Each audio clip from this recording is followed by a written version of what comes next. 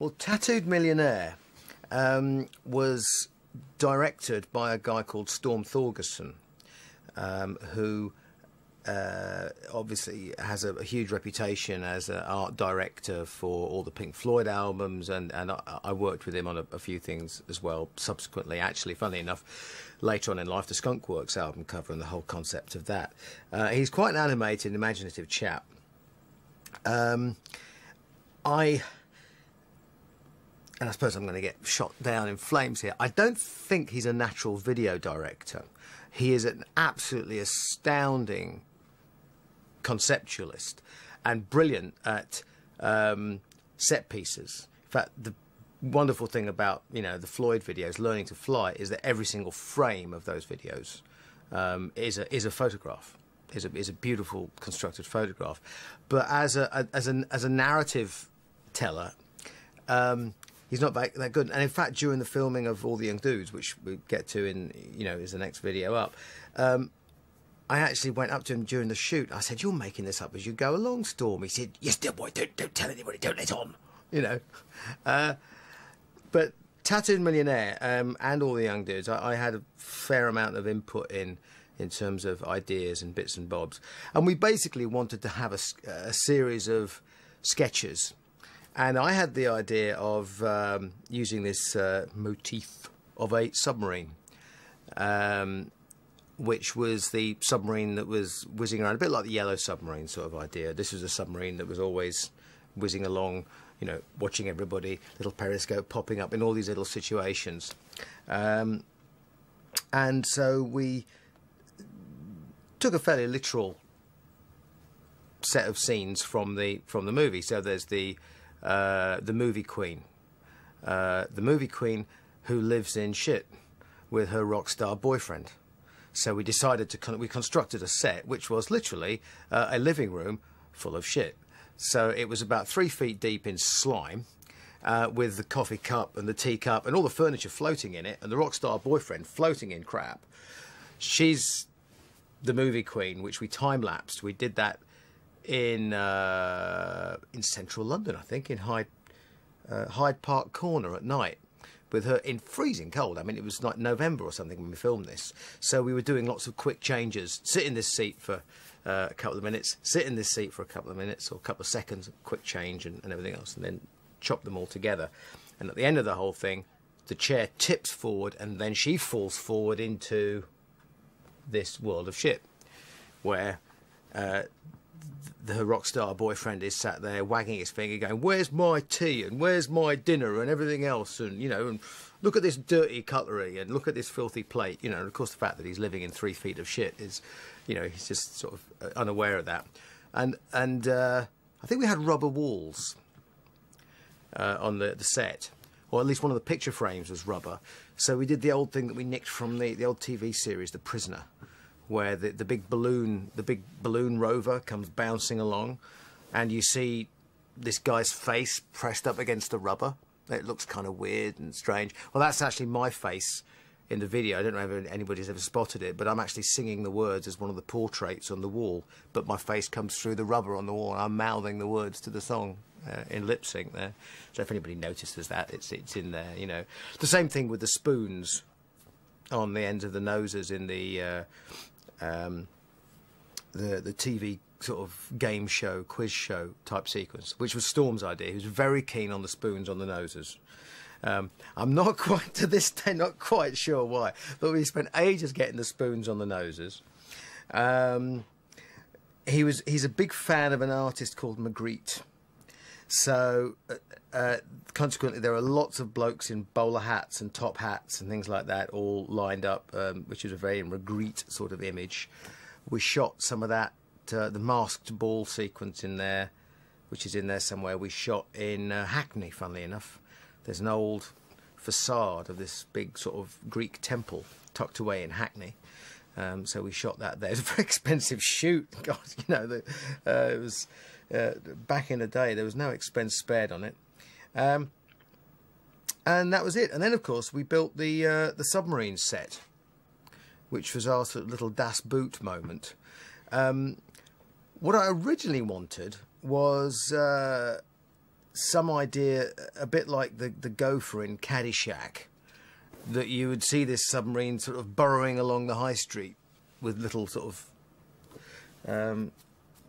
like little worm casts following it as this periscope trundled along. And we investigated that, but it would just have cost an absolute fortune. It involved digging trenches and things like that. So we didn't do that. So we ended up with just viewing things through a periscope and muggins downstairs. At the end of the whole shoot, I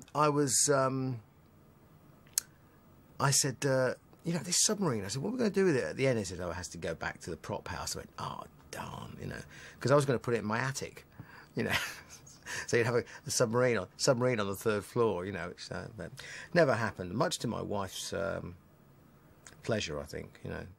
The idea of big fat money men is always a soft target in vids, so it appears quite frequently. And funnily enough, I mean, when you look in the newspapers, they're always there in real life. You know, you don't have to look very far. I mean, they're all over the papers as well as whenever people get to view this DVD. But, you know, I mean, this week there's one all in the papers, you know, big fat bald-headed bloke, you know, chomping on a cigar with a mobile phone permanently grafted to his ear, you know, doing a deal, you know.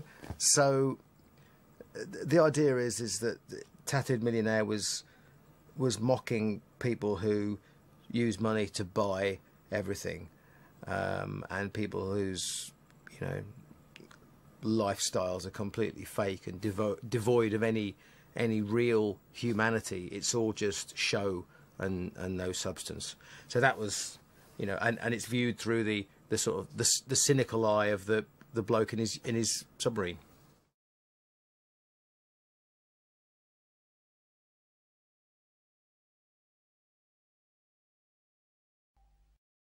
All the Young Dudes was altogether much more problematical, because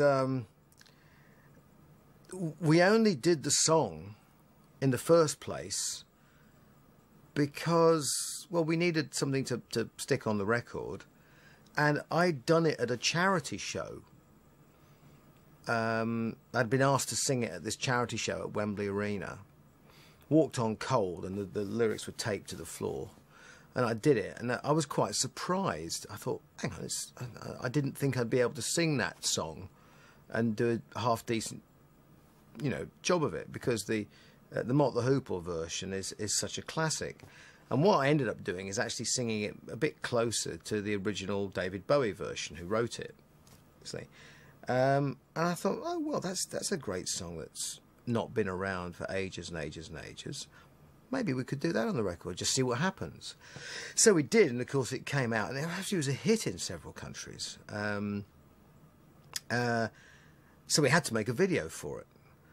And unfortunately, I'm not a natural dude. You know, in fact, we had all the guys in the band. We had the drummer Dickie Flizzar and the bass player were all much more like, hey dude, than I ever am, you know. So and there's this great scene at the beginning where Dickie turns to camera, just turns around to camera, and like you know, in the sort of the biker cafe scene that we have. And when he did that, we were all in the edit room looking at that, and we all sort of went, oh, you photogenic bastards. You know, I'd spent about 6 years trying to do a look like that, and Dick just turns around and goes, I went, oh, you good-looking swine. Anyway, we had some fun with that. It was a very simple concept, because it was just an excuse to go and ride motorcycles, and have a sort of a biker setup. It was actually filmed in a cafe which still exists in Soho. You can go in there, and you can go into the cafe in Soho where it was shot. We didn't have to bring in any of the decor; it's all there, and still is. And then we went out to an airfield called North Weald, which is actually pretty close to where Steve lives, in Essex, on a freezing cold winter's day, where they lined up some old vintage motorcycles. and I had loads of fun tearing around about 80 mile an hour up and down a runway on an old Triumph Bonneville, being a hoolie. It was snowing actually by the end, so I was absolutely knackered. I've got to say, and I was just wearing a pair of jeans and a leather jacket. My balls were so cold, so that they were absolutely freezing. And I've got this on the album, not the album, the single cover. I've got this awful, there's shots of me, they took a load of pictures, and I've got this awful grimace of pain, you know, on there. My face is like red and blistered, and there's, you know, wind blowing out this. It was absolutely freezing. Lips were frozen, you know. It was really funny. But I tell you what, it was great driving it. And we were doing passes, whereby I'd pull up to the side of the car and then accelerate away, you know, being one of the dudes. And then the other one, we did shots where car was going that way and I was going that way, and we sort of swapped ends, which we did at a very unsafe speed, most enjoyably, I have to say, not on a public road. And I can't recall I was even wearing a helmet. I think I tried to get away with not wearing a helmet. It was so bloody cold. So yeah, that was just great fun. And at the end of the whole thing, we're playing in the old church. Which is where I discovered Fuller's Earth, which is the stuff that makes you very dusty. Makes you very look like old and decrepit and dusty. So we had loads of it. In fact, I was coughing it up for weeks afterwards. And we decided to bring back the submarine at the end, with the little boy who represents innocence and a dude to be. And he comes up with a submarine just to remind you that the submarine's always there. The little submarine sailing around your subconscious is always there, always on the lookout, you know, from the last video. And of course everybody went, what's with a submarine? So I went, oh, well, never mind.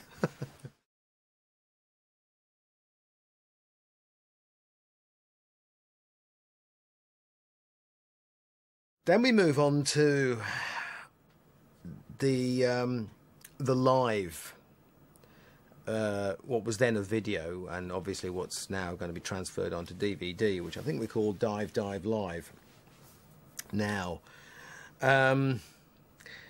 This was somewhat fraught because I had a concept which was one end of the extreme, one end of the spectrum, and there was a big production company that got involved that all of a sudden had a somewhat different concept, and the two didn't mesh, frankly, and I don't think we ever got a satisfactory outcome out of it. What I wanted to do was basically have something which is far easier to do now with much smaller cameras, and basically and have cameras all around the stage, cameras in the audience, and do a real jerky, you know, literally from the audience, jostling, kind of just film loads and loads of stuff, and get almost like a documentary style look, very, very realistic, really gritty, of what it was like doing a club tour in America. Not trying to pretend we were on stadium type things, you know.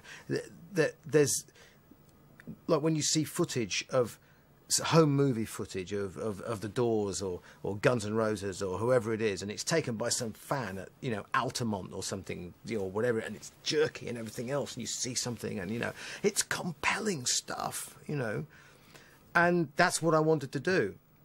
And rather than do a big shoot in 2 days, I'd rather spend 2 months with a piddling budget, but use loads and loads of stock and get great footage, and then just lay the music on the top. Anyway, this tosser showed up in Dallas and said, oh yes, we've got the designs. I thought we'd have an urban set with lots of chain link fencing. I was in the middle of the tour, and we were doing the shoot in 2 weeks. And I said, no, you can lose the chain link fencing. Let me guess, you want big pink graffiti? He goes, yes, that's the sort of thing, yes. Lots of graffiti, darling. So we ended up doing the shoot in a place called the Country Club in Reseda in California, which no longer exists as a venue anymore. And it was absolutely dismal. It was a venue with no atmosphere, with no drinks, and a restricted capacity. Because, oh darling, we've got to have room for the Luma crane and the railway tracks, you know, and the catering trucks, you know. So that was it. So they excluded half the audience to make sure that they had room for the cameras. This is a club show. And there was no support band because they couldn't cope with that idea. And there was no booze. So the audience turned up, sat there for 2 hours with all these people setting up cameras in sort of more or less silence. Then the lights went out and we walked on stage. It was dire. It was absolutely embarrassing. I was furious. I actually went out into the truck afterwards and I said, do you have the tapes? And the guy went, yeah. He said, what? I said, no, the 2-inch master tapes. And because we played, I don't think we played very well either. And the guy said, yeah. I said, can you give them to me? He said, oh, yeah, all right. So I went out and I found a ditch full of water and I threw them in the ditch. Went back and sat in my truck. And this is the Merck story. And yeah, and my manager came in and he said, where's the tapes? I said, I've thrown them in the river. It's shit.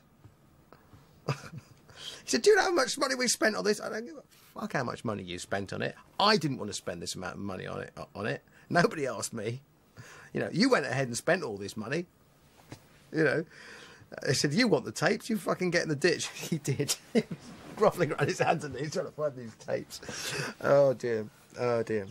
I was a bit, you know, I was a bit bad-tempered in those days. You know, I was a very intolerant sort of chap. Yes. Anyway, it probably isn't as, you know, isn't as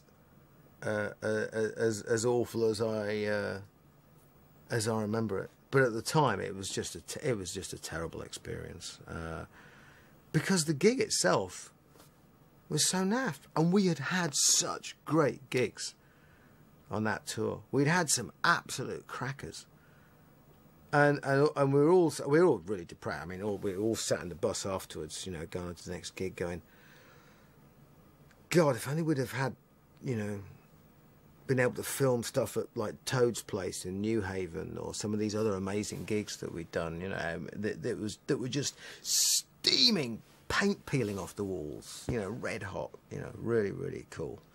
But anyway, it was not to be, and we ended up pulling another 2 singles off the album, Born in '58 and Dive, Dive, Dive, which was basically comprised of edited footage from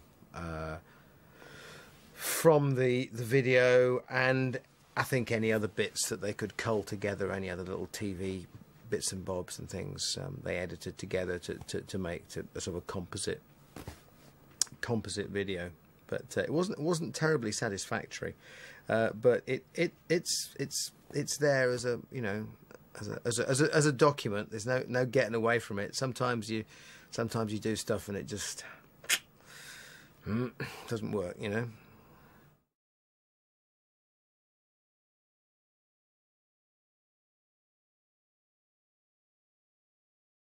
I still regret not calling that album Laughing in the Hiding Bush, which was going to be my original title for it, and I got persuaded not to call it that, and I shouldn't have listened.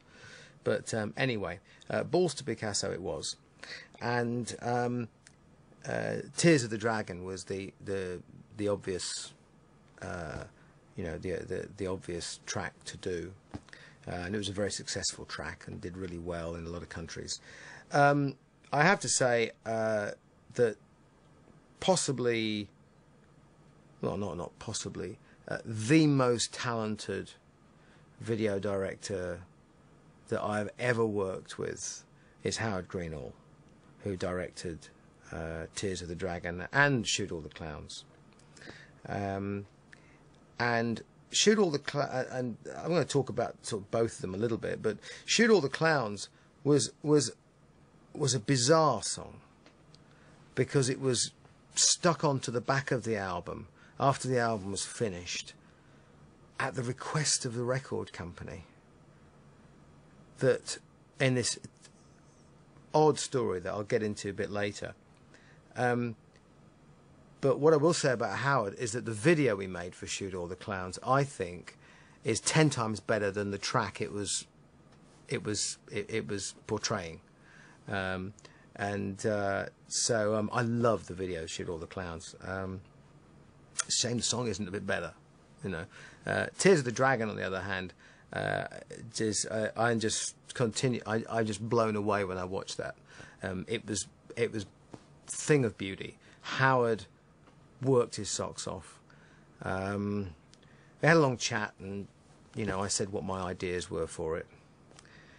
The idea for the video is actually based on something I did when I was a kid at school, which was when I directed a play at school, which was a radio play called The Dark Tower by a poet called Louis MacNeice. And on the radio play, obviously, it's this Dark Tower. It's basically the quest, if you like, and they're all on a quest to find the Dark Tower. And at the end of the radio play, the guy goes, "Well, where is it?" And the guy goes, "It's that little thing there." He says, "Well, that's not very big." He said, "Oh, it's growing. Look at it." And it grows out of the ground until eventually it's so huge. And they go, "Right, let's have a go at it then." And that's the end of the play. And all this kind of stuff that I was going through, having left the band, and all the obstacles, difficulties, whatever, you know. I thought, you know, this is one big lump, this big obstinate thing. And so I built one for the video.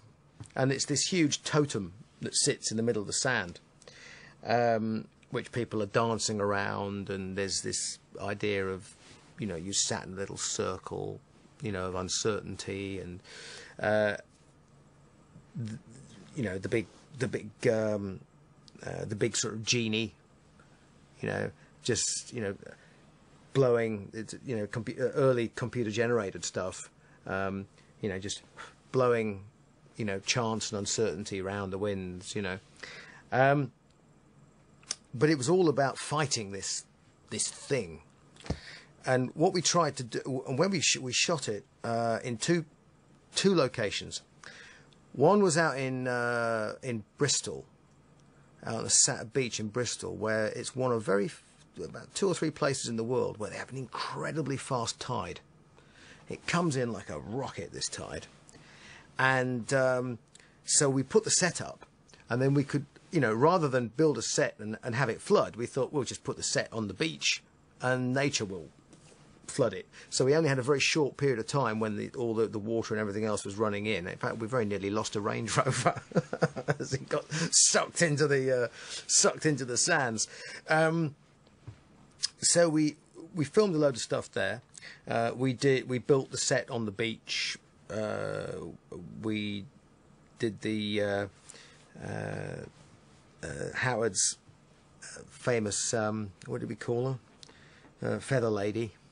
You know, who's cropped up in a few of his. He tends to use a lot of the same people in various videos and things like that. You know, so Howard's Feather Lady. He's got a thing about birds, and so to speak, and so we used her and a cast of, you know, freaks and midgets and muscle men and big tattooed guys. I met the girls who'd worked on Tattooed Millionaire.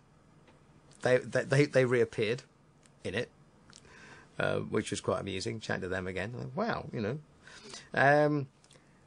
And then we moved on to a place called Durdle Dure, which is in Dorset, down by Lulworth Cove Artillery Range. And it's got it's a amazing place. It was this, and it was in April, and this was the bit which involved me throwing myself into the sea, releasing the wave, let it wash over me. So it involved me splashing around in the sea in April. It was bloody freezing. So on went the dry suit, and then we put the overcoats and things over the top of it, and I launched myself into the sea. Flailed around appropriately, lip syncing. Howard, bless him, was in there with me, you know, with his camera, and we filmed a load of other stuff up there by the cliffs. And again, it was blowing a gale. We had to go up and down cliffs to go and do this whole thing. We filmed the EPK, the electronic press kit, which, you know, in other words, a bunch of interviews on the site. And again, the last shot of the day was supposed to be this great big totem, which weighed, it was about 15 foot long and weighed a lot. It's the big sort of spike that features in the middle part of the video, where I'm bashing it with a piece of wood, which incidentally the props man built this piece of wood as a sort of a cudgel that I would beat it with, and it broke on the first hit. So they got me another sort of broom handle or something, and then I broke that after a couple of whacks. So finally they sawed a branch off a tree, and I beat that into submission. I put myself in hospital for about a week afterwards. I was beating the crap out of it so much, and not too much anger there then. So the final scene was supposed to be that as I was beating this thing, the sea would be rising up, and I would you know, be up to my sort of knees, ankles, whatever, waist in sea, and then that was it. You just see the top of this thing disappearing under the waves, as you know, which was a nice image. However, we got as far as the last shot of the day. Darkness was coming down. It was bloody cold. We'd been there all day, and we tried to get this totem and manoeuvre it into the waves. So there's about 12 of us all going, right, hold it. Whoa! And the bloody great wave came, knocked this thing over, sucked it out to sea. Right? So this thing's now a hazard to shipping, disappearing off into the channel. Whereupon it turns tail, pointy end towards us, and we're all standing in the surf going, how are we going to get it back? When it decides to come back of its own accord, great big wave comes behind it, thing's launching itself. We're all running out the surf going, it's coming to get us. It was really comical. We all fell about. We were falling about on the floor laughing. We all sat on the stand, freezing cold. We went, okay, that's it. It's a wrap, isn't it? You know, we can't do anything more after that.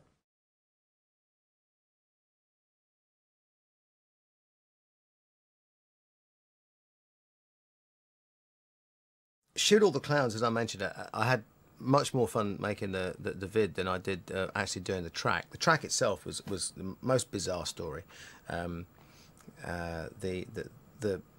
record, Balls to Picasso, the album had been passed on by what was then Mercury Records, and I came back here and wandered into the office, the management office down here in London, and the guy says, what are you doing on Wednesday? I said, I don't know. He said, you're going to LA to make another track. I went, what? Why? He said, well, we think that if you're doing one more song for the album, they might sign it. I went, that's ridiculous. I mean, what kind of knobhead says something like that? You know, that's absurd. Like, one track makes such a huge difference, and I'm going to write it on Wednesday. That's absurd. He goes, well, that's what they've said. All right. So I went over and I called Roy and I said, look, we need to do a track, mate. He said, what sort of a track? I said, I don't know. He said, but you're around for a couple of days. He went, yeah. I said, all right, well, we'll try and write something. I'm going to get some guidance on what sort of thing they want. So the guidance I got was a note shoved under my hotel room door with a cassette copy of Aerosmith Rocks, the album. And it said something like this. That was it. Something like this. So I phoned Roy. I went, Aerosmith Rocks. And Roy went, yeah. He said, well, that's all I've got. He goes, all right. So we go up to the studio. And funnily enough, the band called The Downset, who was signed to Mercury at the time and were, you know, who were big sort of like rock rap guys. Good guys, but They're very much the sort of flavour of the month in Mercury at the time. And they were mates of Roy because he did a lot of the guitar on their album. They were in the same studio, so they'd come in and, hey, what are you doing? And I said, well, I've got to write this song to try and get signed to your record label. And we sort of sat there in the lounge, and he's going, you know, he starts on the riff saying, he said, that's all Aerosmith, you know. Yeah, that's all Aerosmith. I'm thinking, okay, shoot, shoot all the puppets, shoot all the things. And Roy went, shoot all the clowns. I went, yes, I totally agree, shoot all the clowns. And we're thinking, line up all the clowns you can possibly think of on the planet, you know, not to mention anybody in a record company who would be a clown. I think, shoot all the clowns. I think that's good. Right, shoot all the clowns is what it's called. And we went and we recorded it that afternoon. And we sort of jammed it. And then halfway through the jam, we went, hang on, we've got another chorus, you know. And the one A&R guy turned up and said, how's it going? And the downset guys all came out and went, it's brilliant, but you can't hear it. And he went, what do you mean I can't hear it? He said, it's brilliant, you can't hear it though. He goes, but I got to hear it. He said, no, you're not allowed to hear it. So he said, well, when can I hear it? So we did that. And we carried on making this track. And then we had to go mix it. And the idea was we were going to go mix it in this place up in Reno, for reasons best known to the producer. So we had to get everybody up to Reno. In fact, I think we actually flew them up there. A little light aeroplane. We had some fun and flew the thing up there. Guitar amp in the back, guitar, you know, if we went to Reno. And I was supposed to be seeing this A&R guy on the West Coast who could sign the deal. So I made an appointment to see this guy. And at the last minute, the appointment was cancelled. I went, oh dear. He goes, no, he's really sick, I'm afraid. He's taken suddenly ill, but he really wants to see you, and he'll see you in a couple of days. I went, okay, well, I've got to go to Reno and mix this record. So tell you what, I'll come back from Reno and come and see him in a couple of days. That'll be great. Okay, Bruce. See you later. Bye. So 2 days later, I come back down. Oh, Bruce, he's been taking a terrible turn for the worst. He's in hospital now, and he looks really awful. He's on, like, you know, drip and everything, and he's really sick. He's not going to be better till Monday. Oh, okay, so I'll come back Monday then, shall I? Yeah, Monday will be fine, 11 o'clock, he'll see you. Great, so I come back 11 o'clock. By now I've got the thing mixed. Monday morning I call up. Oh, Bruce, oh, you can't believe what's happened. He's blown up like a balloon. It's just awful. He's had a terrible reaction to the medication. He's just blown up like a balloon. Bollocks, the guy was in rehab. So Monday night, I flew to New York on the red-eye, and I turn up at wherever it was, you know, Mercury Towers, clutching a little dat with a little dat, saying, go on then, there it is. And all of a sudden, all these men in white trousers, never trust a man in white trousers, especially not in New York, going, all in there, you know, doing their shaking hands bit. And it all comes out, and the guy comes out and he goes, welcome to the label, Mr. Dickinson. I guess we just didn't listen to it enough. Just get me out of here. Anyway, I was signed to Mercury for 3 months until they discovered that they had a huge, they'd lost like $umpteen million, and their boss company in Philips came and said, you have to sack 1/3 of your roster. So I was first one in, first one out, you know, last one in, first one out, that was it.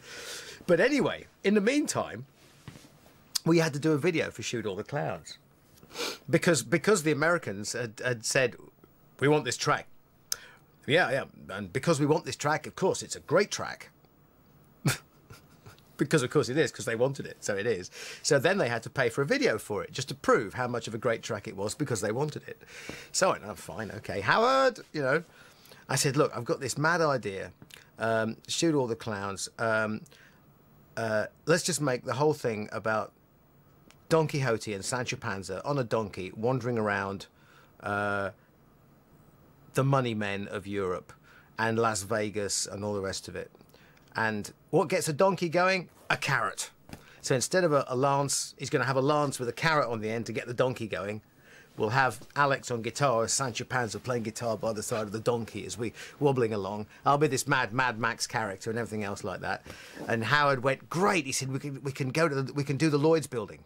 He said, we'll see if we can get the Lloyd's building and get down there. We'll go through the square mile on this donkey, you know. And at the end of it, I said, and what I want is big slot machines. Loads of slot machines, and we want carrots everywhere. No money, there's only carrots. People are just playing slot machines for carrots. And at the end of it all, this little old lady just sits there and gets 3 carrots in a row, and suddenly the world is filled with carrots! And like, oh, they're all throwing carrots everywhere. And we had a gigantic golden carrot, which I think I still have, you know, plaster parrot golden carrot. So we set off to do this mad idea, and never worked with children or animals. Donkeys. I was going to tell you, I nearly broke my back off these bloody things. We're on the Mudshoot farm in East London, doing a lot of the shots with these donkeys, which is where we got the donkeys from. I used to work on the Mudshoot when I was a student. So going back to this city farm was kind of funny, really. It was quite amusing. And I didn't realise that in order to get a donkey to go anywhere, you need another donkey somewhere in the distance. And this is a mother and daughter pair. And so you need one donkey to move, then the other one will move. But nothing, no power on earth will make this donkey go unless the other one goes. And suddenly it'll go, and you're off the back. You're like, oh, whack, you know. So we did all that. Then we moved the donkeys to the City of London. So I'm clip-clopping around the City of London with dressed as a mad aviator with a carrot on a stick in front of a donkey, in front of the Lloyd's building. There's dropping turds everywhere with a policeman going, excuse you, you're going to clean that up, you know. We did not, in fact, to be fair, take a donkey onto the trading floor of Lloyd's. We pretended we did, but it was actually me going in front of the camera, you know, Monty Python style, you know. So Robin ran away, clip, clop, clip, clop, clip, etc. So we did that, had loads of fun there. And then we set up the rest of it, and the carrots and the big round table of all the money men doing all the trading and, you know, the greed and what have you at the end of it. And it was really rather fun to do, actually, that video. It was quite straightforward. I quite liked it. And again, Howard did a great job, did a fantastic job at, you know, pulling a, you know, very simple concept, but he did a great job on it. So I was quite pleased with that video. As I said, the video I think is vastly superior to the actual track that it covers, you know. But hey, that was Shoot All the Clowns.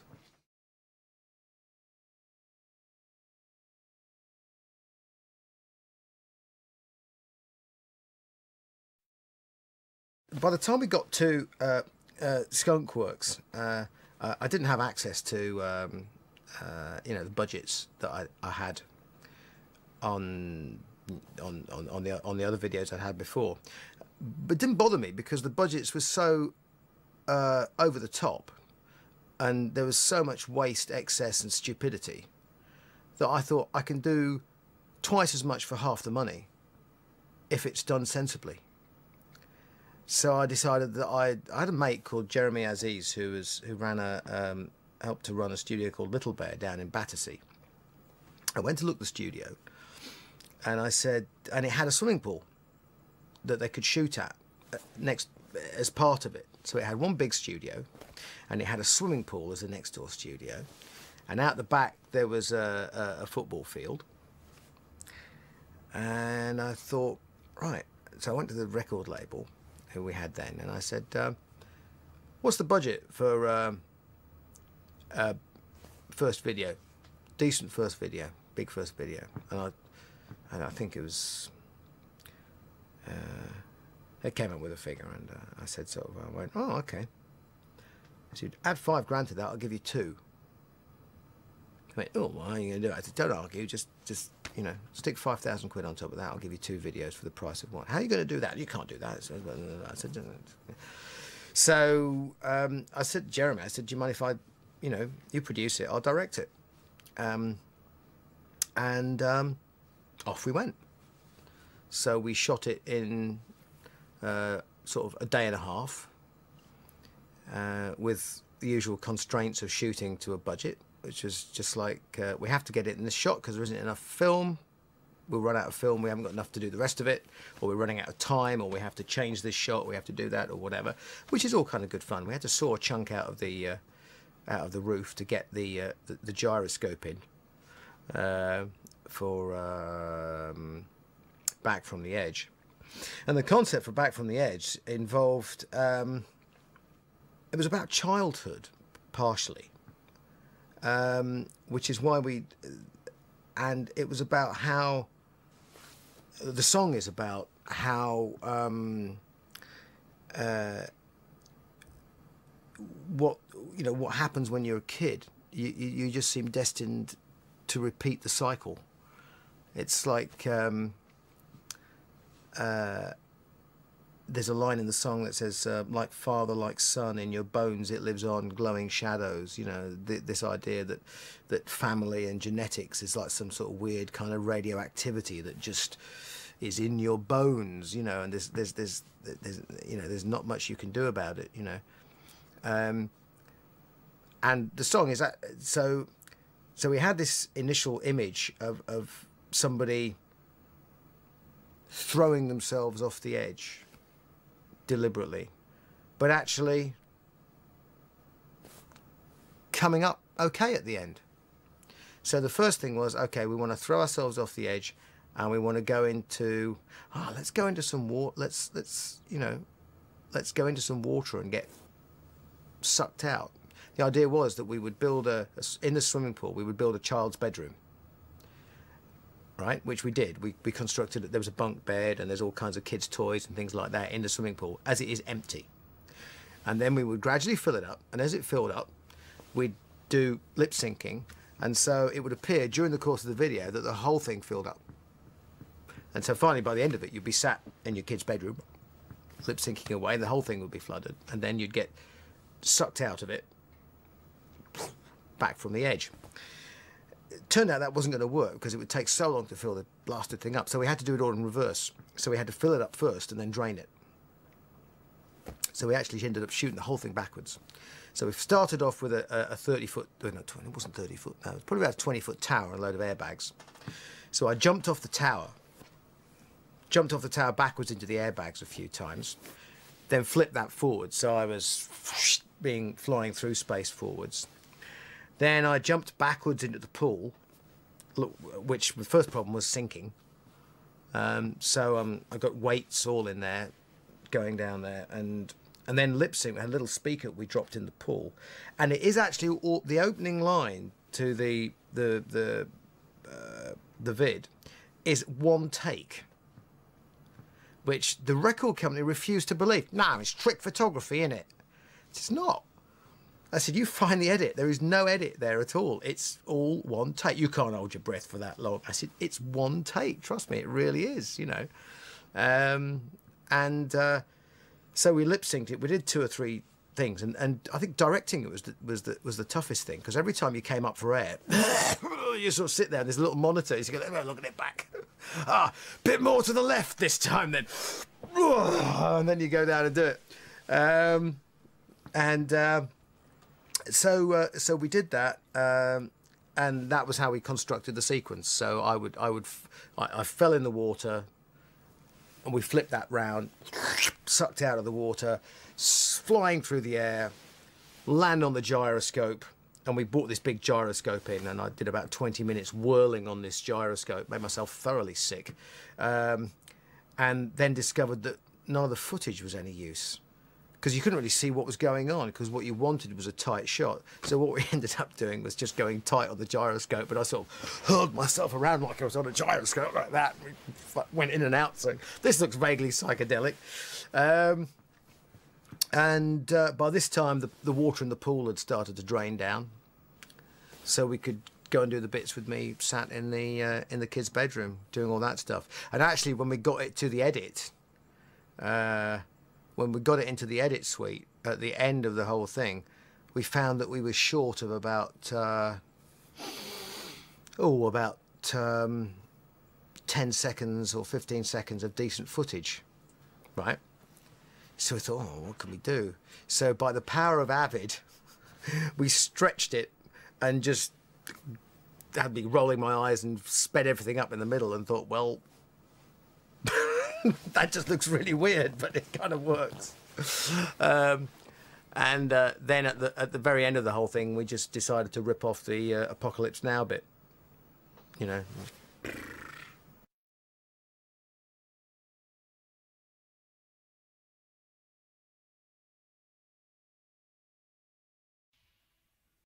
Simultaneously with filming this one, we're also filming filming Inertia, which was the songs about the trip that we did to Sarajevo in the war when we did the gig, and because the same band that we filmed the vids was the band that drove into, you know, Sarajevo in the middle of it in 1994 in the winter, and it made quite a profound impression on everybody. And Inertia is obviously the resistance to movement, and the resistance to movement in this case is the resistance to change from, you know, the warring factions, and, you know, just letting history just endlessly kill everybody. You know, we'll kill you because 600 years ago somebody killed somebody else. You know, so Inertia was about that. And I wanted to have a dinner party with the 4 TV sets of the Apocalypse. So we got 4 TV sets and we set them up at a dinner party. The idea was that I would wander in through this big sort of Ken Russell, because what they had at the video place, it was a photography studio as well, so they had one of these curved backgrounds. So the whole thing was curved, the boards were curved. So I thought, great, just bring a bit of dry ice and smoke in, get a few fake limbs and things like that and stick them on there, and a big guillotine. Brought the guillotine in, got a fake head of me, and I self-guillotine myself. So go in there, put my head on the block, pull that, boom, down it comes. My head flies off onto a plate, carried in John the Baptist style, and laid on the table with the 4 TV sets of the Apocalypse, all sat there, all with little swords, like Sword of Damocles, going over the heads of each one. And I would then sing the song with my head on the plate, surrounded by sort of serpentine worms and maggots and things, which were very uncomfortable, and I have to say, very lazy. It was incredibly difficult to get the right sort of animated worms. I don't think they're equity at all. So it's hard to get the worms to go. We tried various methods, and the maggots were even worse. You know, and you know, they're forever escaping. They sort of like go down your shirt front, and you'd find them sort of nibbling away at your belly button fur and stuff like that. It's all quite yucky. So I spent a couple of hours clamped with my neck in a table, lip syncing with worms, being prodded every now and again. Go on, writhe, you buggers, you know.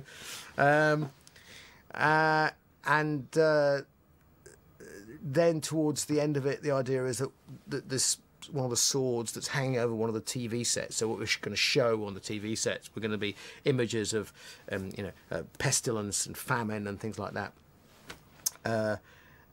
The cable on one of the swords is fraying, and finally, thump, back into the TV set explodes. Little did I know what a palaver it is to get a TV set to explode. Right? I said, what, TV set? I mean, you know, you put your boot through it and bang out the guy goes, whoa, no, you don't. We have to call in Mr. Exploding TV Set Man, who comes in. And it was like, you know, everybody dived for cover. And I saw why. Because when he broke the front of this TV tube, covered in blankets and things like that, the whole thing is I mean, the glass is like that thick. And it's all stressed and designed with a big vacuum inside. You take the vacuum away and the thing wants to explode outwards, even with the air pressure sort of equalised. So this thing was, my head's on the table singing away, and I can just hear this creak, creak, ping, ping, and this piece of glass would fly out behind your head. You think, bloody dangerous, you know. So I could see why the guy was a bit...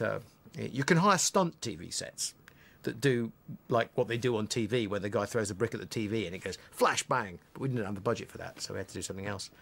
Then at the end of the whole thing, the TV set goes up in flames. The whole table starts to burn. Gas burners merrily burning away, and all the dinner and everything else becomes just charred embers. Run outside of the football pitch, seat the 4 members of the band in the chairs, and just crossfade it. So it turns out, oh gosh, the band are the 4 members of the Apocalypse after all. Okay.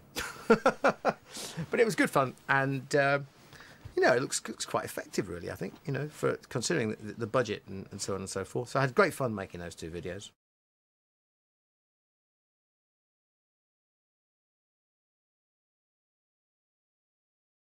What we did with Accident at Birth, Road to Hell and Man of Sorrows was abandon the idea of a sort of a concepts or anything else like that, and we filmed all 3 videos in the same day.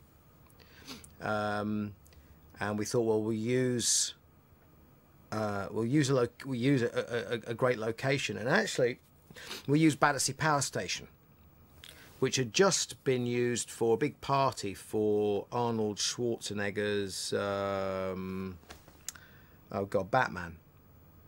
They dressed it for this big Hollywood do for Batman, and they were just taking it all down. And we went for a recce on the site, and we had all these plans about using the you know, the towers and the look and everything else, and it was just so big. And then we went next door to it, and there's this smaller building, which was, I guess, some powerhouse or storage place. We went in there, and they'd used that to film Kenneth McKellen's Richard II.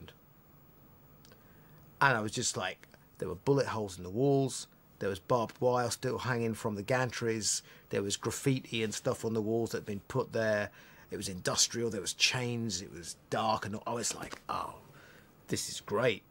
I mean, who cares about the Battersea Power Station? This is great. This is what we want. You know, this is virtually the set as is. So we just set the drum kit up. We got a big wind machine in. We got loads of flames, loads of gas burners, and did 2 videos there, just redressing the set, as it were. So I think Accident of Birth was wind, and Road to Hell was flames. and you sort of go, okay, this is just going to be very windy, so loads and loads of crap being thrown through the big wind machine at us and everything else, and Road to Hell was flames for days. And whilst we were doing it, we did Man of Sorrows as a walkthrough with just me and Adrian. We didn't even bother with the rest of the band.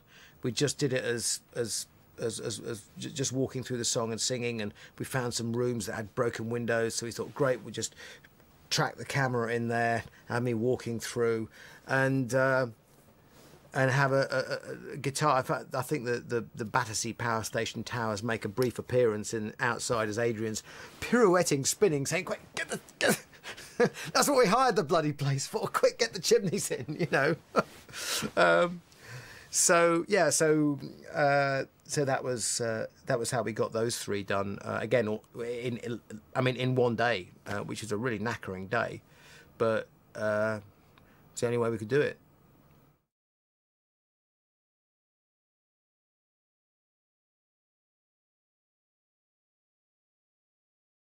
Killing Floor and the Tower, again, were 2 videos which, for reasons of budget and all the rest of it, we decided to film on the same day in the same place. And it was all a one-day shoot for both videos. Again, we started to run out of time a bit for the Tower, which is why there's an awful lot of them chasing each other up and down stairs, sort of Doctor Who style, you know, lots of long corridors, you know, at the end of the Tower. But this was in a church up in Tufnell Park, which also doubles as a theatre, and it's a sort of a miniature.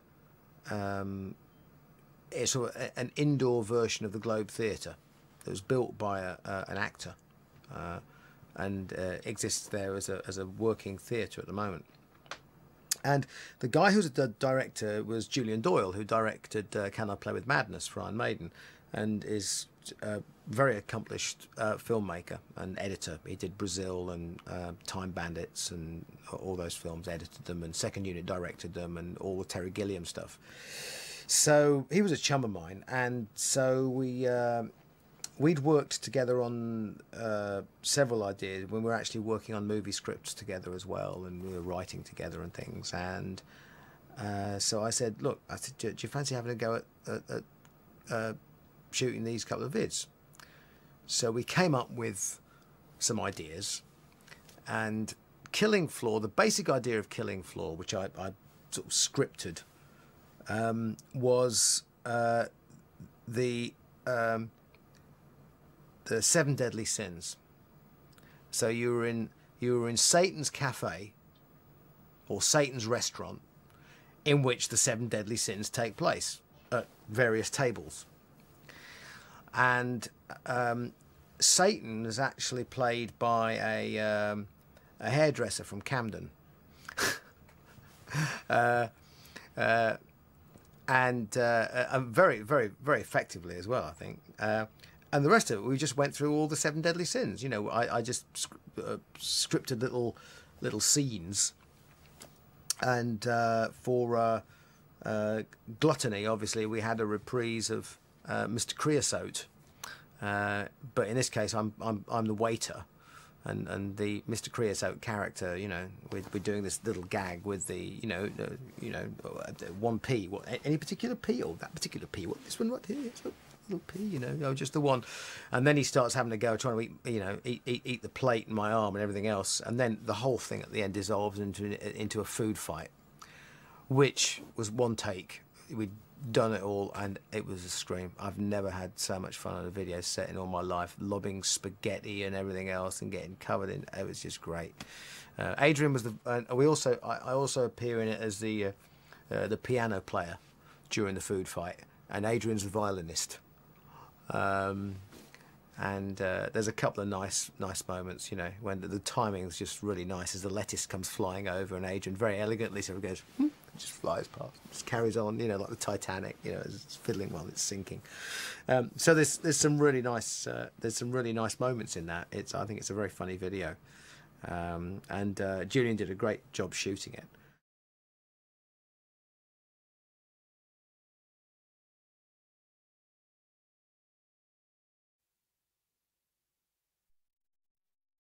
And then we moved on to the tower. Quick set change. We didn't have nearly as much of an idea of what we were trying to do with the tower, but the tower conjures up images of the tarot tower, conjures up images of insanity and imprisonment and the hanged man. And in actual fact, we did get a gibbet, and I decided that I would do a sort of a human tarot thing where you hang up, because the hanged man, when he hangs upside down, he's got one leg straight, one leg crooked. So I was in a straight jacket, one leg straight, one leg crooked, hanging upside down from a gibbet for about 10 minutes, trying to lip sync, until I got very, very dizzy, and they went, it doesn't look any good because your face looks like a beetroot. And I went, okay, we'll scrub that idea then. The sequences with the straitjacket are quite nice, which we just did with a pencil light following me around. So I basically was flailing, got stuck in a straitjacket, and